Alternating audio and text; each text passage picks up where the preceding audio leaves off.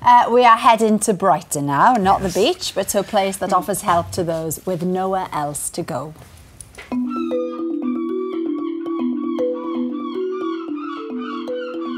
My name's Tim Worthley. I'm a GP here at Arch Healthcare in Brighton. It's one of the few specialist NHS surgeries in the country that exclusively treats homeless people. Every day here is completely different. We never know what we're going to be facing. Sometimes it feels a bit like working in A&E, so you can have people coming off the street with wounds, with blood pouring off them, in respiratory arrest. It always hurts around here. Yeah. When I cough, it hurts. We see a huge variety of people from all walks of life, people who have had persistently hard lives and experienced trauma, to people who we might consider to previously been quite high flyers, but who have had events in their life that have caused them to struggle.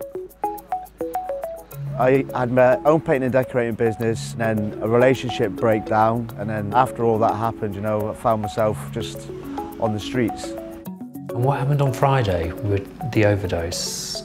When I'm feeling like this, the way for me to sort of like cope with it is to sort of remove myself from like myself. How are we going to stop this from happening again? I've been homeless now for about 18 months. This section of the beach I've been sleeping on for about 3 months now. Arch Healthcare is critical to me because life out here is difficult enough. And it's like sometimes things do get on top of you. Brighton has the second highest number of rough sleepers in England. It can sometimes be chastening when you care for someone and you think, I'm not so far from where they are and they're homeless, and could that happen to me? I've always lived in London, always had a good life, worked 20 years in corporate, broken in trading, had a mortgage, had a dog, had the boyfriend for 10 years, went travelling for 2 years, broke up, come back, got in some debt, and then I became on the streets because I couldn't find work.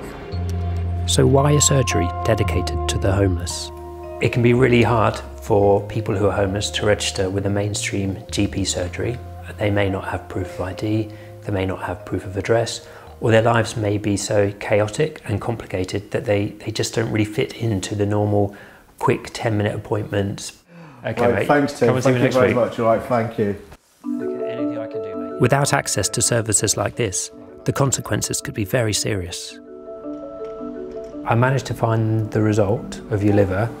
They couldn't find anything dodgy in your liver because that's what they wanted to make sure, was that there were no tumours in there or anything. Okay. Especially in the recent hot weather. We had someone come in this morning with dehydration, with kidney pain, weight loss, and who'd been collapsing over the weekend. We're rehydrating them over the next couple of days and they should be okay, thankfully. We've had people come in with blisters on their feet, with deteriorating kidney function, and with worsening mental health and physical health, all due to the heat. But sadly, in some cases, there's only so much we can do. In the last 3 years, over 50 of my patients have died, with an average age of around about 45. And that's not just happening in Brighton, it's happening in other parts of the country as well. This guy really sticks out. Just last year he died, 43 years old, and I actually saw him the day before he died. He'd just been evicted. Told me he felt like he was having a breakdown. He was terrified of being on the streets. I spent some time with him, did what I could, but we weren't able to help him that day. And then the next day we found out that he had died overnight. I feel like we're pulling bodies out of the water as quick as we can, and some of them we don't pull out in time. But as quick as we pull them out, more people are being pushed in. And you want to scream, stop pushing them into this situation, because it's getting impossible.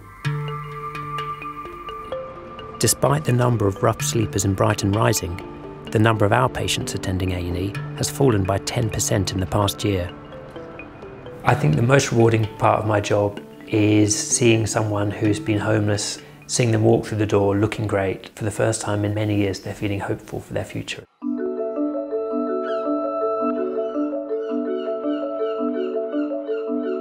I'm going through rehabilitation slowly, and it's all down to the Arch Healthcare. They've been absolutely amazing.